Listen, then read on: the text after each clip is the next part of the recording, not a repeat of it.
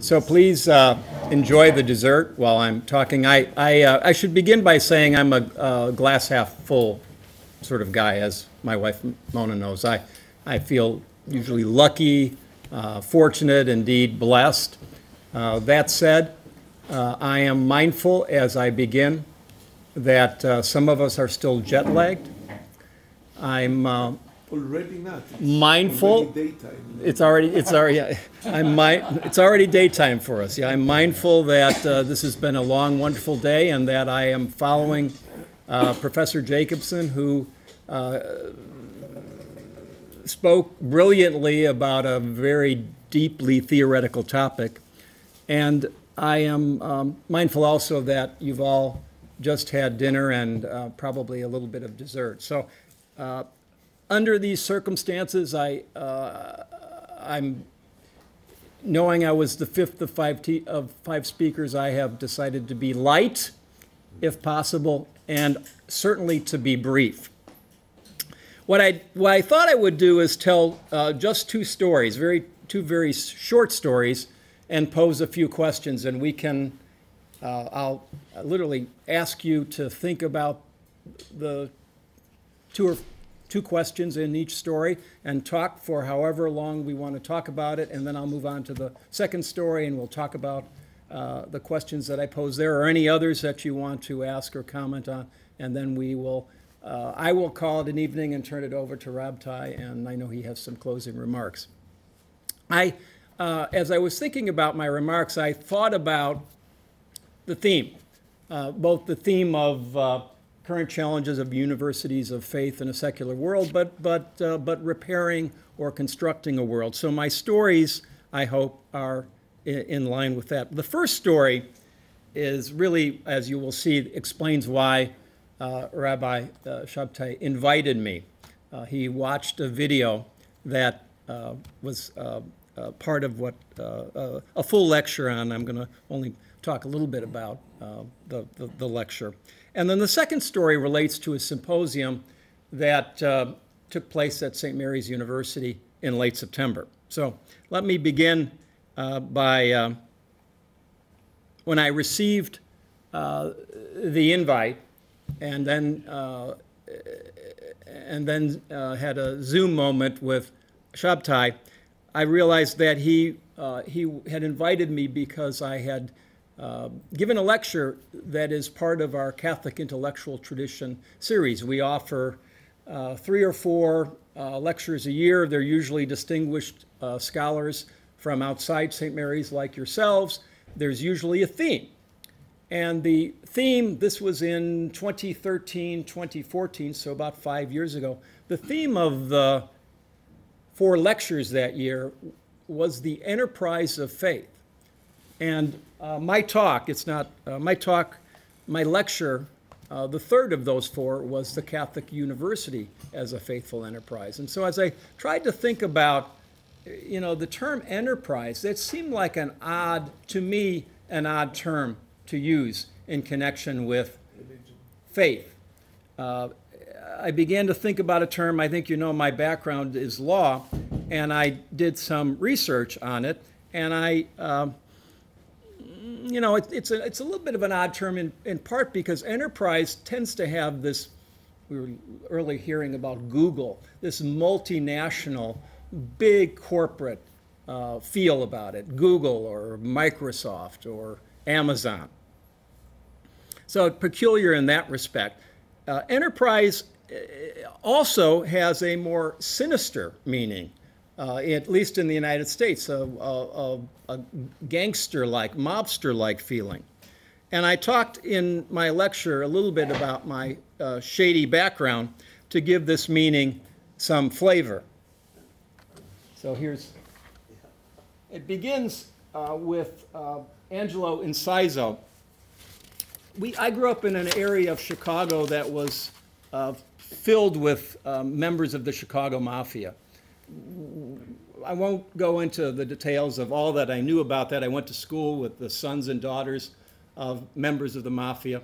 And as a young boy, I'd say 9 or 10 years old, the house we lived in was just 2 doors down from Mr. and Mrs. Inciso, and there's Mr. Inciso. I really have to correct myself. I actually didn't live 2 doors down from Mr. Inciso. We lived 2 doors down from Mrs. Inciso. Mr. Inciso was never around, and as a 9 or 10-year-old, I heard my parents whispering one day, and I'm imagining looking back in the kitchen, that Angelo Inciso, Mr. Inciso, was in jail. And my recollection, I grew up thinking Mr. Inciso, who I never saw, by the way, in the house that my parents owned for 33 years, that he was in the federal penitentiary for income tax evasion. Well, I've always looked back and wondered why my parents were whispering. I guess they were afraid, perhaps, that I would, have nightmares about Mr. Inciso. Of course, he was locked in jail, so that was an odd thing. But later, as a lawyer in Washington, D.C., I discovered that Mr. Inciso had gone to prison not for income tax evasion, which is why Al Capone went to jail, but because he was a mobster and he was prosecuted. I was doing research on a statute called, John knows this statute, the RICO statute. Now, RICO is, at least in the United States, is associated with, in almost every gangster movie, one of the gangsters' name, usually the guy that got killed, his name was RICO. Well, RICO is the appropriate statute, the Racketeering in Corrupt Organizations Act. And I have never read a case with as much interest as U.S. versus Inciso, in which Mr. Inciso was convicted under the RICO statute. So that's not all. That was the guy who would have lived 2 doors down from me, but he was in jail. Tony Big Tuna Cardo, in contrast, lived just down the block from me, and just an enormous mansion. Tony Accardo, for those of you who are from the United States may know, he was the head of the Chicago Mafia for many years. I don't remember why his nickname was Big Tuna. And as I look back on it, I should have been scared of Tony Accardo, right? Not Mr. Inciso, because Tony just lived a block away. But again, those of us who grew up in the United States, there's a feast day that has become Halloween, and in which young children, sometimes through teenage years, go trick-or-treating and get tons of candy. Mrs. Inciso gave, this is in the early 60s, a full box of Cracker Jack. Think about that. I mean, those of us who are gray or balding, we used to get little pieces of candy, but Mrs. Inciso was good for a full box of Cracker Jack. So there were other mobsters. Paul the waiter Rica lived, probably about a mile from my house. Sam Gincana, Sam the Cigar Gincana, was gunned down in his basement. He lived in Oak Park, probably a couple of miles from our house. And then Jackie the Lackey Cerrone, who later took over the Chicago Mafia. My sister Mary Ellen went to her 8th grade dance with his son Tom Cerrone. So that's my background, and you should be wondering and asking a few questions. One, why are 3 of these guys wearing sunglasses indoors? The other question is why, after Shabtai watched and listened to the YouTube video, did you invite such a guy from such a sordid background? So you may have a comment. Because of the idea of enterprise. Yes. You have the same barber as Jackie the Lackey. And he's not wearing sunglasses yet. So the third meaning, the third meaning of enterprise is as a purposeful, systematic, I'll say pervasive activity. And that's the meaning that then I came to understand that resonated with me, and it should resonate with all of us associated with universities of faith. Thinking in my case about a Catholic university and its commitment to promoting faith on campus and beyond in the communities that we live and work in. I won't read or summarize my lecture, or we would be here for longer than I would like, but simply say that my talk attempted to answer, should a Catholic university be a faithful enterprise, be pervasive, and how does one do that? How, in order to be effective, do we help our students on their journeys to follow God's call, as I said, in a systematic, organized, pervasive way, not siloed in campus ministry or in the theology or philosophy department, but more broadly. There are obviously several dimensions to that question.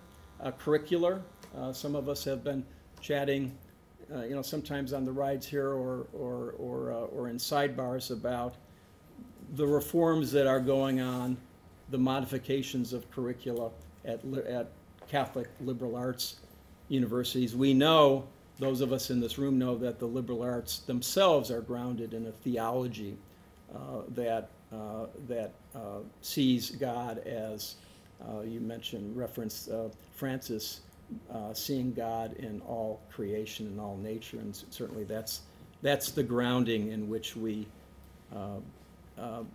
endeavor over the many decades to educate our students more broadly than one might receive in a more technical, single discipline education. We referenced earlier service learning, and I think Jim may be talking about that tomorrow.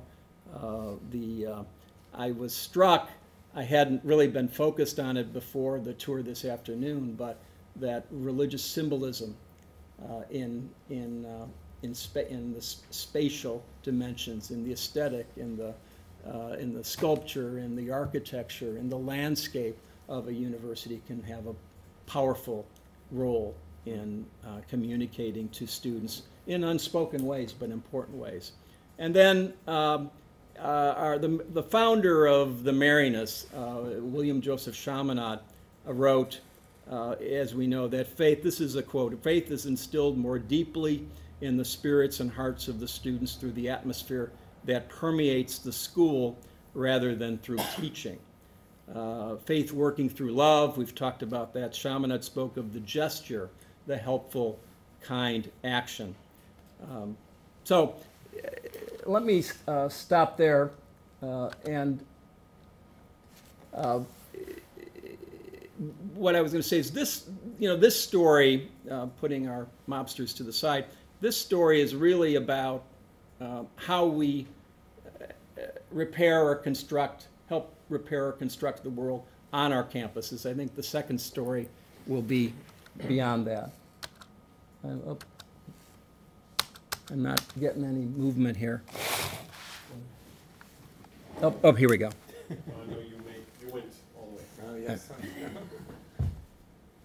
Yep, there we go.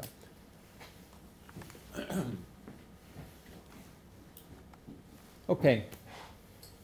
So those are the questions that I'd like to pose for 5 or 10 minutes, and then we can go to the second story. How do we promote? This is certainly a United States question, a Catholic university question. How do we promote the enterprise of faith given the diminishing number of religious on campus and at many campuses inconsistent hiring, if not today, certainly historically inconsistent hiring for mission of lay faculty and staff? The background for St. Mary's, and I think we can share that more broadly. The background for St. Mary's is 50 years ago, 70% of the faculty and staff on campus and professional staff certainly were Marianist brothers. Today, of the 200 faculty, we have maybe 2 or 3 Marianists teaching part-time. There was a bias against it? No, there's just 200. There are 270 Marianist brothers in the United States. There are 3 universities. There are 16 high schools and 4 retreat centers, and the average age of the Marianist is probably north of 75. Right. There may be fewer than, 5 years ago, I knew there were fewer than 30 Marianist brothers under the age of 60. And that's not all of the orders, but many of the orders. I know Bob and I were talking about the brothers in the LaSalle tradition. Yeah. So that's first question. And the second question, I think is Professor Jacobson made some references to, elections recently had a sidebar about Donald Trump without getting into politics. We know that we are facing globally, I speak, we speak from the perspective of the United States, that there's increasing polarization, boorish behavior throughout our society. It's on the universities and and certainly throughout society. How, as a university of faith, how as a Catholic university, how as a Jewish university, do we impart to our students that the values that will lead to being able to work in the world to repair and to find common ground? What do we need to do on campuses to promote that? And are we doing that? So those are the two questions I thought worth our consideration. And couldn't we ask, how do we bring in a religious community if we need one? And two, how do we have the more consistent hiring permission of lay faculty and staff? I mean, yeah.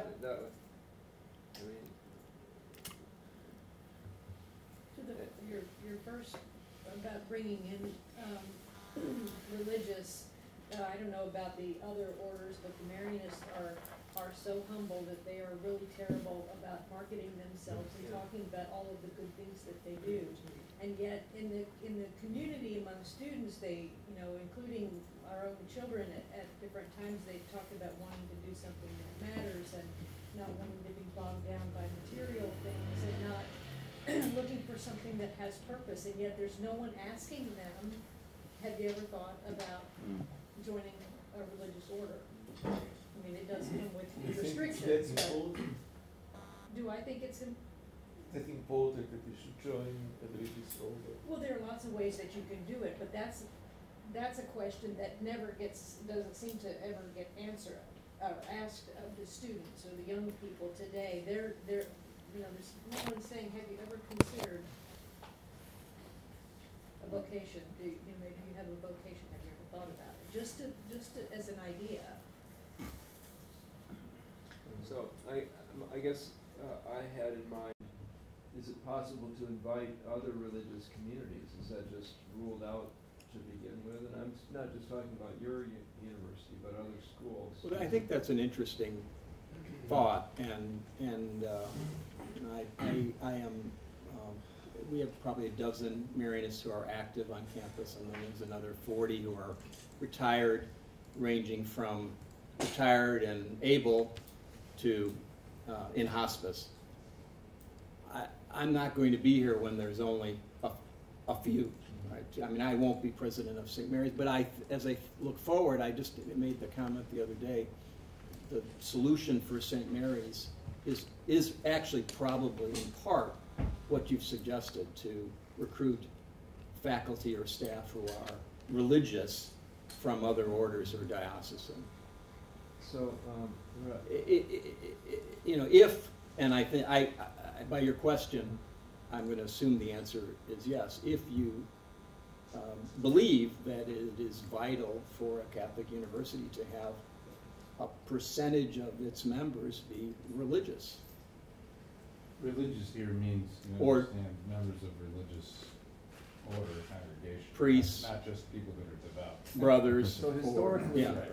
Or sisters. people who take a vow of poverty wouldn't have this, would have a contribution of time and a lot of income, so that would really help the university to have a religious community working there. Chantal? I think that David is 100% right.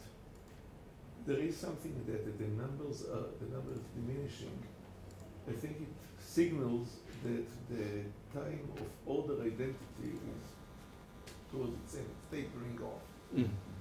And you have to rethink the idea of order.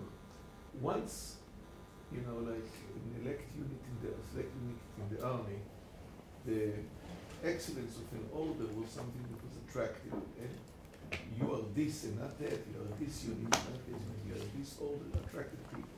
But now it seems to end. So probably what will appeal to people more is something on a much broader principle, that the identity comes from faith itself, and you're willing to dedicate yourself to faith, and not from the specific order, and maybe not even from a specific religion. And this, of course, is a revolution, not easy to stomach, but it seems that that's what it's coming to. You have to pull the Yeah. resources Yeah. together. May I follow up on this and at the same time address question number 2, also number 1, precisely because of its equal importance. How do we impart to students the ethic of bridge building, of seeking common ground? And I would suggest that there is much more common ground than we usually realize amongst our students. It is just getting covered up by the clamor of the activist loudmouths. But most students are really on common grounds. They are not racist, so they are not all sorts of things that people tend to get worked up about nowadays in politics. Most of these conflicts are rather artificially inflated.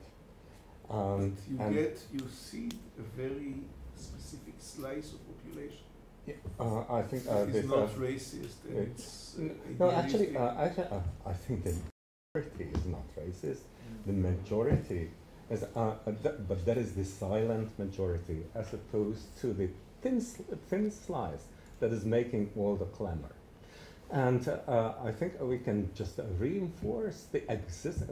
That is what we should do. This is what I do in my classes. I have no 2 students of the same shade or color.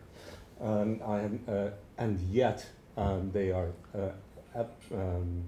totally aware of what is common to all of them, this common pursuit, human happiness, etc. And just reinforcing this sense of what is common already, as opposed to all these inflated and artificially blown up differences, the big differences in identity politics.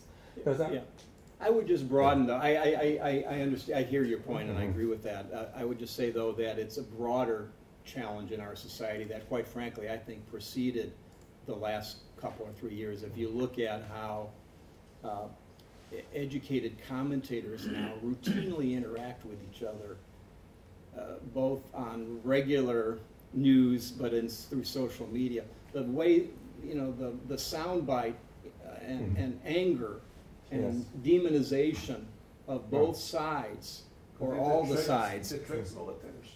It attracts attention and it attracts ratings, but my concern is it models behavior that that all of us in this room know is not right, is not the norm in which we have lived, but it's the norm of the 19-year-old. That's my that question really. I want to say it's beyond this. This. However long we have this administration. But seriously, do they imitate those behaviors? I mean, I almost wish they would. I think they're quite passive in the classroom, if anything, at least my students. New York City may be different, Boston, but in my experience, students, especially, there are, let's say, very intelligent discussions about issues about race, but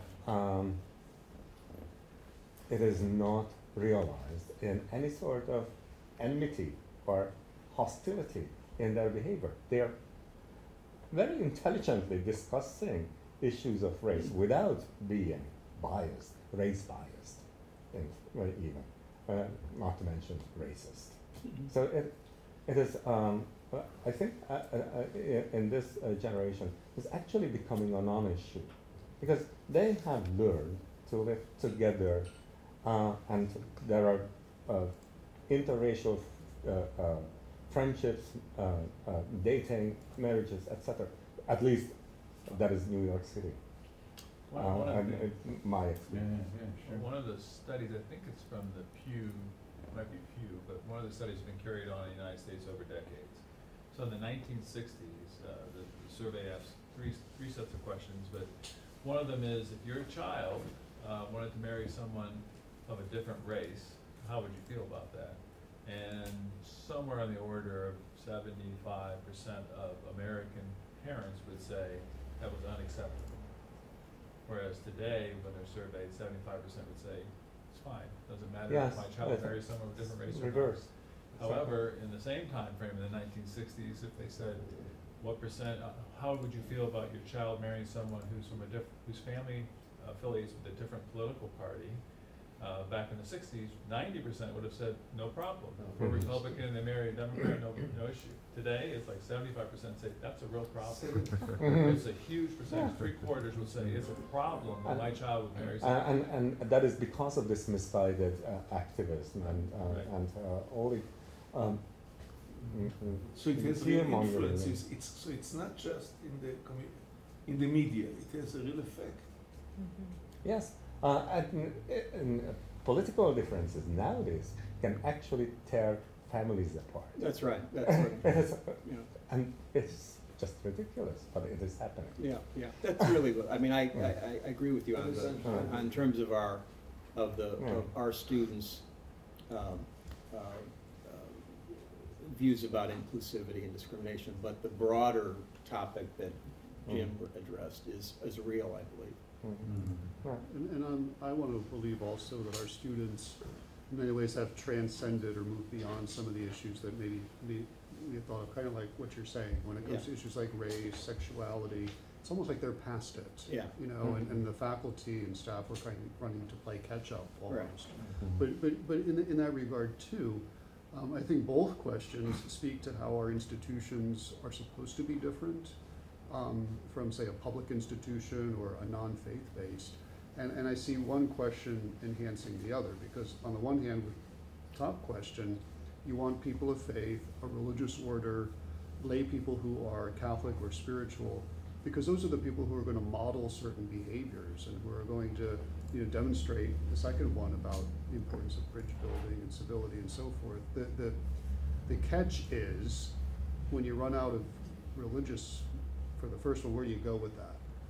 One lay president that I was talking to, he said he's at another Franciscan school, and as long as there are religious sisters on that campus, they're helping him to inform the mission, because they're the sisters and they went through a novitiate and they know about it. His fear is that when there are no sisters on the campus, then what's that going to be like? Because it's just, in his mind, it won't quite be the same.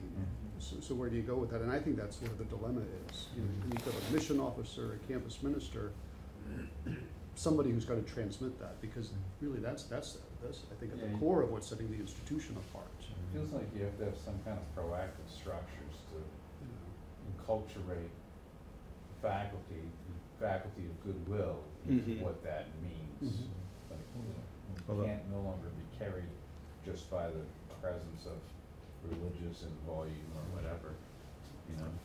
Although in practice, I've, at least at my university, it's been much more difficult in practice than in theory, because Yeah. in many ways, you know, as I said, the brothers of the Lasallian brothers are diminishing, and there's been a lot of effort to train some of the faculty and lay people. But you know, the lay people, the lay faculty just don't have the years of experience with the charism and the tradition that the brothers had. And also, the second part of the first question I find particularly interesting, because I've been through a couple of hiring cycles for hiring faculty, and the mantra is diversity, which means you're going to look for anyone but a Catholic to fill a spot. You know, or at least that's not. If you bring that up as a factor, that is well discouraged. So there are real powerful cultural forces acting against this in many ways.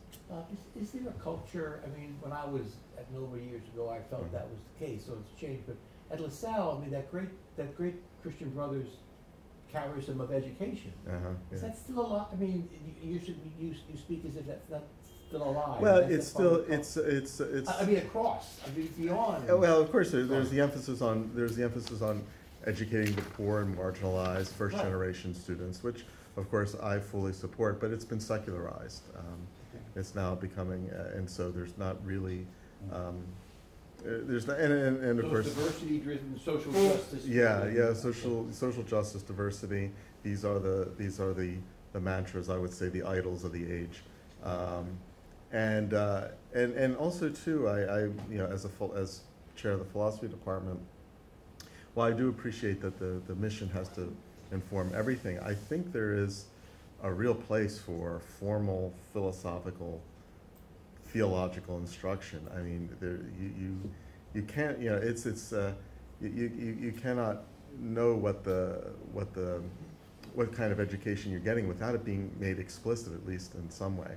There has to be some sort of philosophical, theological formation. Yeah. You mean for the students? For the students, yeah. But of course now many of the faculty don't have that formation at all either. And there is this great quote from Lincoln that the philosophy of today's classroom is the politics of tomorrow. That is what sort of philosophical reflection is going on in the classrooms, or what sort of mindset is prevailing in today's classroom is going to be really serious implications and when that generation takes over the leading positions in society. Yeah. Yeah. I mean, to the point that a couple of you made, I mean, that a number of universities now in the U.S., Catholic universities, there are institutes forming. We just launched a Center for Catholic Studies. It has a handful of goals. Probably the most important goal are to have a group of faculty who invite other faculty who are interested, to your point, Jeremy, in joining a workshop, a reading group over a semester, over a year. And we've just begun that about a year and a half ago. But that's a response to the formation issue, even among and maybe sometimes especially among the Catholics or religious people who you hire. They may be being what I would call a cradle Catholic. Most of the cradle Catholics I know are not could not impart in a welcoming way Catholic intellectual tradition. They've never heard of Catholic social teaching, which is an important doctrine that we all talk about among ourselves, but almost no Catholics who go to church on Sunday would have ever heard that term. It's amazing, but I didn't think that it will remind me, but it's really like inbreeding that curtails fertility. Meaning, it's if education is too similar, and the ideals like I wanted to say that you'll have a clear educational message. You actually do incest. All the teachers and all these are more or less the same color, and this really curtails fertility. That's why you have diminishing number of people. The solution of making it more varied is not only because it's necessary, because you don't have your own teachers. Yeah. Maybe this is something that should be done, and with modern technology you can do it in many ways, in writing, in correspondence, in Zoom, in many ways, in the virtual classrooms, and to have workshops that, like we had, could be exposed to students. And then you have something that offers much more to the student, that the students are not expected to come out more or less the same. It's not attractive nowadays. Nowadays a person wants to be his own person, do something special, something meaningful. So what it is, you can select from a variety. Once you have a variety of influences, you can model yourself in in a unique way. Yeah, yeah. Want me to move on to the next story? Yeah. Don't the Jesuits do, Boston College, right? Yeah, the Jesuits do, Georgetown. yeah, they do. Don't they have a formation of a lay that's? We talked about the way in which I, at least in the brief time I've been at Georgetown, do find there to be, however much, at least a palpable, maybe not a dominant, but a palpable culture that engages, you know, we're talking with John, joke about Georgetown, Jesuit but not Catholic, but engages Ignatian traditions. You know, I think our president and others take seriously a norm cura personalis, education of the whole person. Students buy into that. It's not just a joke or a flag that we hang to bring in people to market ourselves. Educating the whole person, campus ministry, but also faculty members really care about teaching. There are varieties of ways in which, again, perhaps a secularized version of the examen is part of the culture of a number of our students, where they reflect upon the meaning of their lives and what is consoling, what is not. Now, these might be just little things, but for me, even in contrast in some respects to where I was, these matters, these issues, these tendencies in the Ignatian tradition of higher education. I mean, all those original guys had masters from the University of Paris. That seemed to give me, as an educator in Catholic higher education, more of a leg up in thinking as a Roman Catholic that way.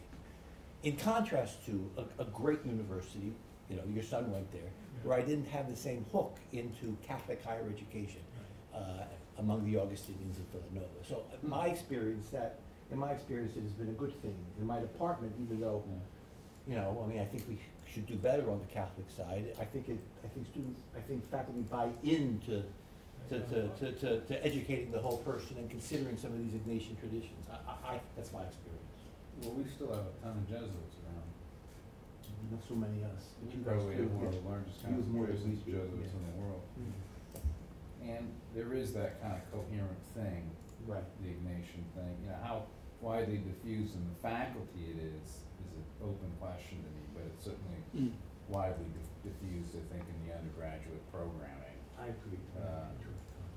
So, but, you know, in a way, that's just deferring.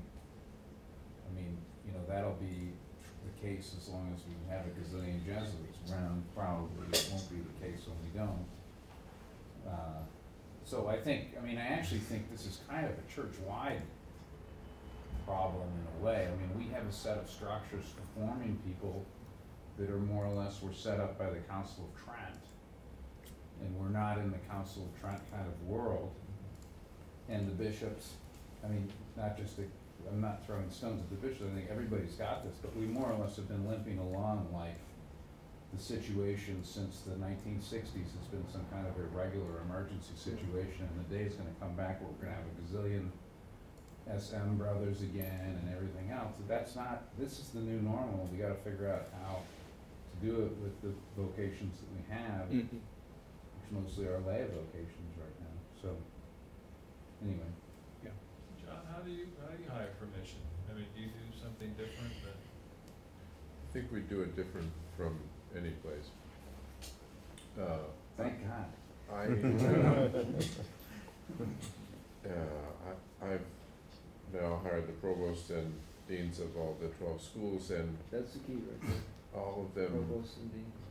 know that I want every position that we're hiring for to advertise that we're looking for Catholics, not people who are baptized, but people who love the church. And when people, part of the application process is a statement about what you might contribute to the mission of the university, and part of the interview process is about that. When people, so it produces somewhere between 65 and 90% serious Catholics. The rest are Orthodox Jews, evangelical Protestants, Mormons, people who are serious about their faith. For the first 5 years they're on campus, we run every month kind of enculturation thing about what it means to be teaching at a Catholic university and what your role might be. Part of the application for part of the tenure process is what have you contributed to the, so we don't hire a whole lot of religious, I mean ordained religious in vows, but we're really serious about it. Yeah. I would say this is in a way a foil to that. I mean, I'm in the theology department, so my experience is atypical in terms of the hiring process, but the incoming faculty initiation process or incoming faculty orientation process at Boston College, in my experience of it, now I'm on camera, so, but I'm going to say this anyway because I have it largely was oriented around neutralizing for the incoming faculty. Now, we're a research university and so forth. People were coming there probably mostly not Catholic and fearful about what it might mean to be at a Catholic university. So most of the orientation was explaining to them, this is a Jesuit and Catholic place, but it's okay, that's not really going to affect what you do. And I was, you know, I wasn't real happy about that. I thought that somewhere in there's a happy medium, which sounds a little bit more like what you're trying, I mean, even if you're, but anyway, I don't know exactly what I want to say about that. That's on the debit side of the ledger. We're not going to send this to your president, by the way. But he might be scouting around the around shot time. Well, anyway, I mean, I think there is a problem there. There isn't a careful enculturation, in my experience, of that side of the thing. Anyway. And you think it's possible nowadays? Let's say you try to start something, process like this. You think it will have buyers, people will have customers? Well, you have to start with hiring probably, but there are people of goodwill. I think you could say to them, look, you know, this is how we understand ourselves. I mean, at some point you have to stop and say, well, what is the church's interest in sponsoring an institution of higher learning?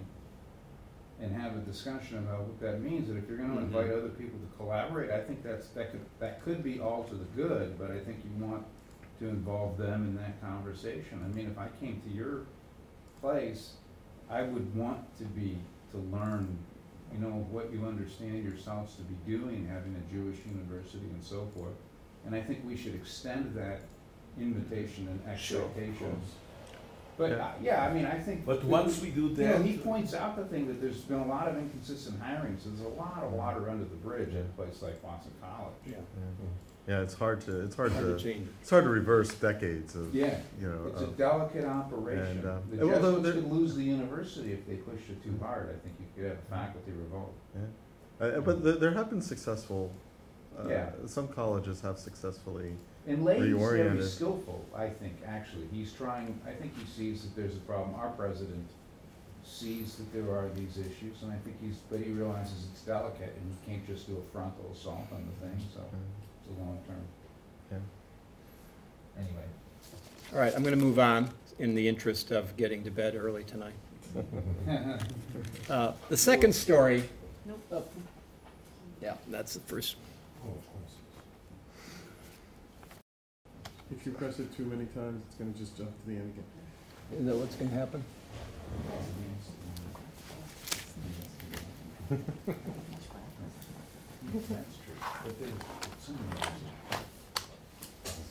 There we go. All right.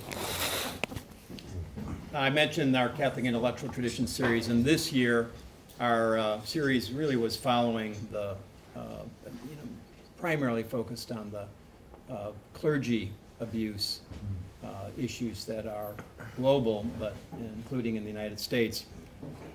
But we also wanted to move beyond the crisis and think about other issues. One of the, I quote here Father Ted Hesburgh, longtime president of Notre Dame, to really underscore that I think most of us perceive that our role is to extend beyond the fences or the walls of our campus, and I think that's when I look at your image here, it's to not to reform or construct a better university, but to reform or construct a better world. And so that that's the point of the second story. And we're having three speakers this year. Peter Steinfels, who I think most of the folks from the United States know as one of the leading commentators on the Catholic Church, lay commentator on the Catholic Church in the United States, a longtime religion columnist for the New York Times, author I think about 15, 16 years ago of a book on the Catholic Church in crisis called A People Adrift. So he was a keynote speaker for what became a symposium, and he was part of the symposium too. And the second panel was really moving beyond just the current, if we can ever move beyond the current crisis that is plaguing the U.S. Catholic Church and beyond, to think about other issues, other challenges, other opportunities for the Church in the United States. And in the course of the conversation, as I said, Steinfels had lectured actually the night before. He was mostly quiet. We had a couple of theology professors, one of whom was from our own faculty. We had Father Jim Heft, who was former provost at Dayton University and now oversees the Institute for Advanced Study for Catholic Studies, and that was the panel, and Peter Steinfels. And at one point the moderator said to Peter, "Peter, you've been kind of quiet." And he said, "Well, I have one question to pose to the theologians here." And he really looked at my colleague. As you think about your career, how do you think about becoming, or are you planning to become a public scholar? And I think by that he meant scholarship that would address the world outside the academic world, outside the academy. And my colleague is a wonderful professor, really very fine teacher and a developing scholar, and she's untenured. I think that's part of the answer when she looked at him and very honestly said, "That terrifies me to think about becoming a public scholar, to engage the public square, whatever the broader community."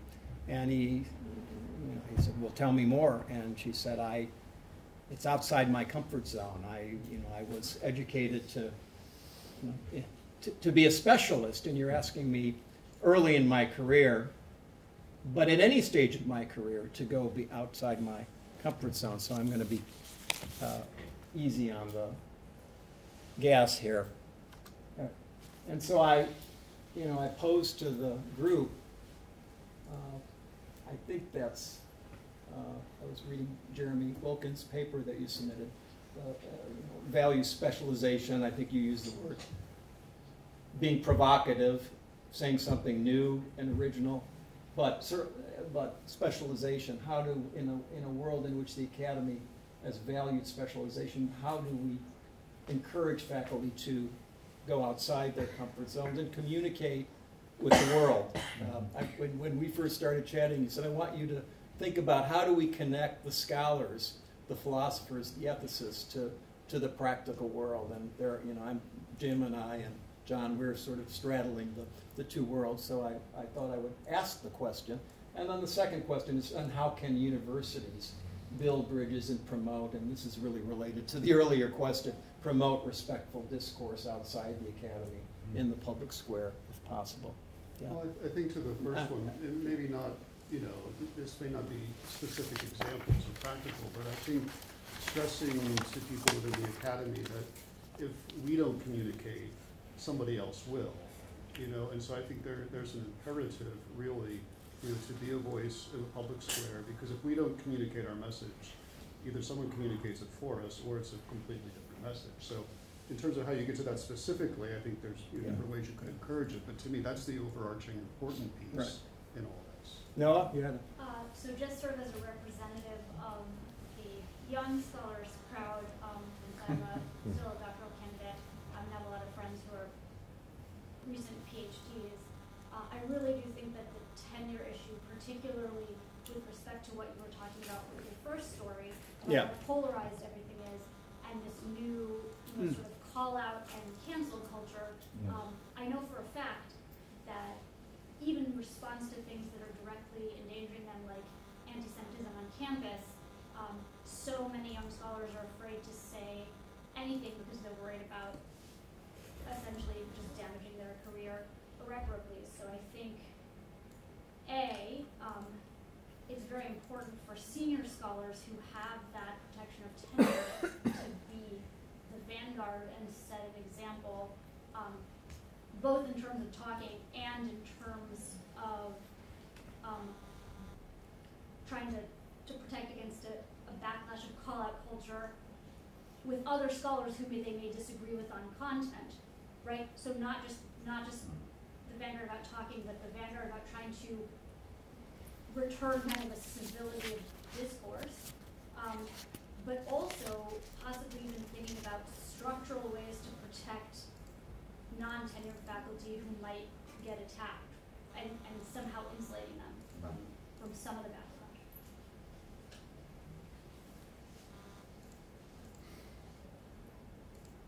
And once you have tenure, there's questions of promotion. And there's all kinds of sanctions one suffers if one speaks And against. once you don't worry, you're too old of it. If one speaks against the majority, I would say. The majority opinion, within the university especially. You're talking among your colleagues, so is that within the department, within the school, is it, or when you say the majority, are you thinking more publicly that? Yeah, within the university especially. Yeah. So, within one's own department, within one's own college, all kinds of sanctions. Is there a sanction again? I think, Steinfels was a columnist and he was a, popular author.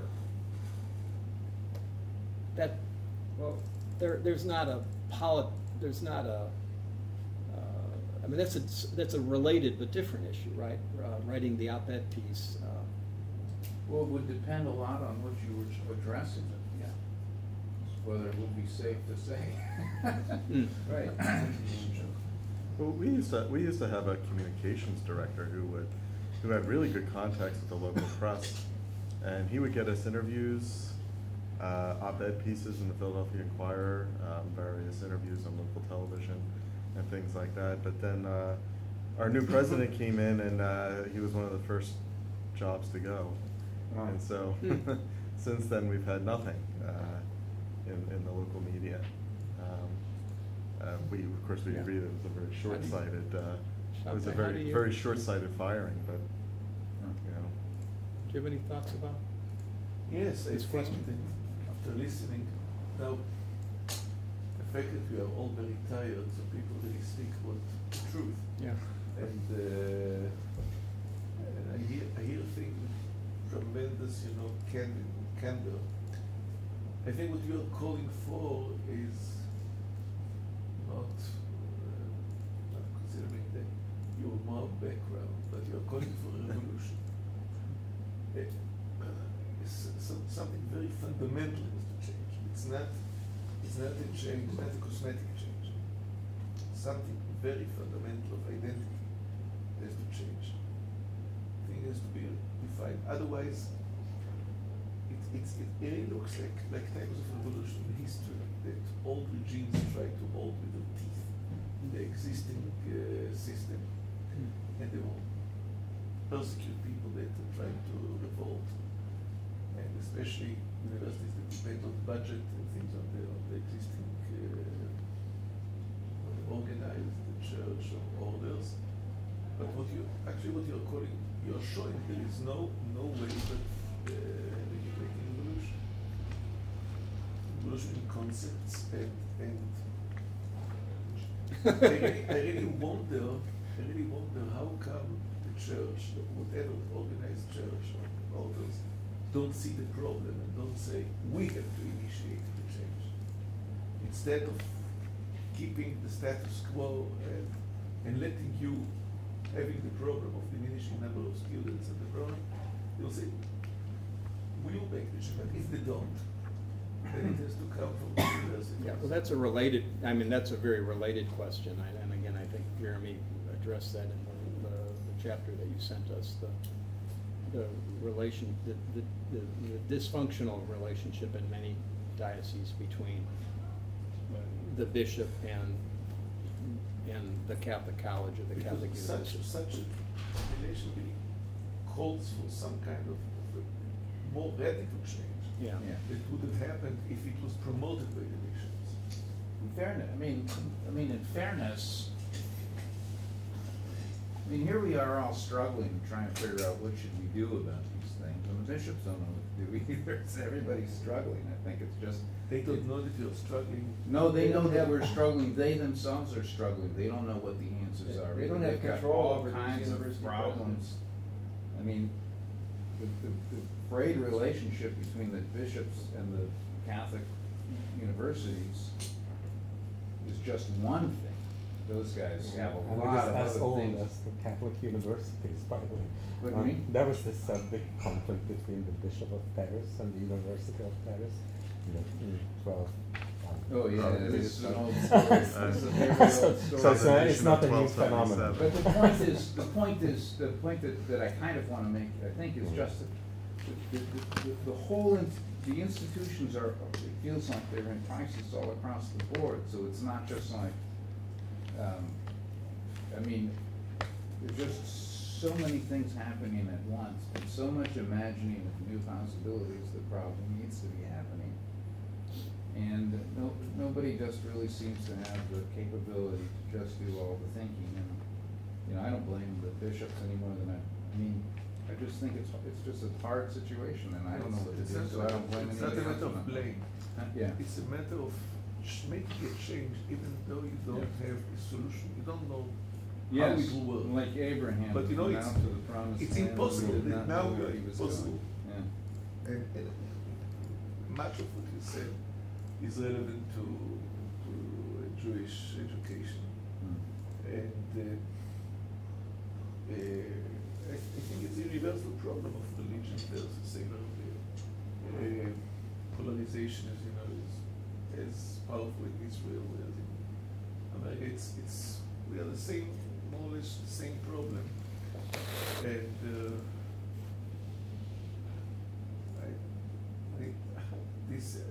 there is no other way but try to break the existing borders and frameworks and try to think of something new. It seems to me also that there is a lack of courage in the leadership, in the orders, in the bishops, even in the presidents. People don't want to ruffle anybody's feathers. They don't want to draw any extra attention, and they don't want to say what is true. They don't want to speak the truth. I will tell more of the story. The Texas bishops all agreed to release names on January 31st of this year, and I have a very strong relationship with our Archbishop, and I approached him and I said, I think, you know, people aren't going to trust you if there's not a check. And so I proposed, and this was after the Pennsylvania grand jury, and, you know, the attorney generals and district attorneys across the nation were starting to get interested in getting the records themselves and doing whatever they're going to do with them. So I proposed that he form an independent lay commission, and he did, and that was to his great credit. And pardon? Is it Gomez? No, it was Archbishop Gustavo Garcia Sierra. He appointed. There were 7 of us, and we, you know, read 150 files, and we audited what the names that they were releasing, and we issued our own report, and it was.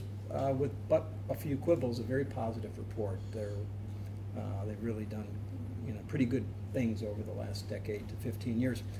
And then this conference we were going to do, and of course I was very careful, and I went and approached the priest who had been overseeing the archdiocesan side of it, and I said, we'd like you to be involved. He said, he got very angry. No, we don't want to talk about it at all. And we approached the bishop, archbishop, and the auxiliary bishop, and we had this symposium in which the archdiocese did not show up someone from the U.S. Conference of Catholic Bishops did, but not the Archdiocese. And to that, you know, it's just, it's a challenging relationship. I'm not talking about my relation, but I think it's a challenging relationship to your question, to sit down and figure out how we can work together. And I think you've put your finger on it. It's got to be a collective effort to try to work through the issues that are common to us, that the bishops don't know how to address and we don't know how to address, or we're not coming together to address them jointly. Maybe you should call for a new church council. I'll get right to that. Yeah. Any last remarks? If not, it's in your hands. Thank you all. It was anyway.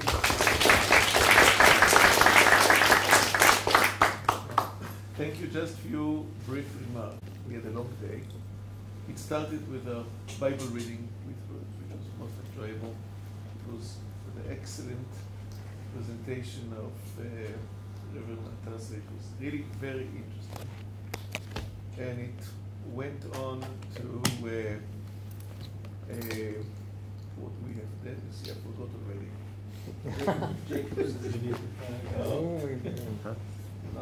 Oh yes, I forget. It was very. We had lunch, and then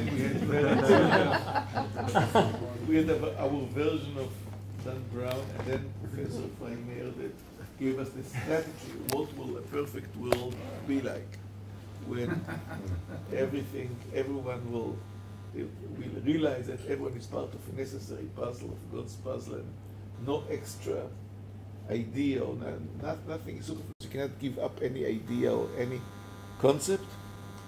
Professor Jacobson that showed us what will happen in the next 10 years in science and technology, emulating human brain. And now this candid and excellent, we need to speak about ideas, we spoke about reality. It is much tougher to handle. It is, yeah. Ideas are much more flexible. Ideas are like quicksand. But building, you build on that.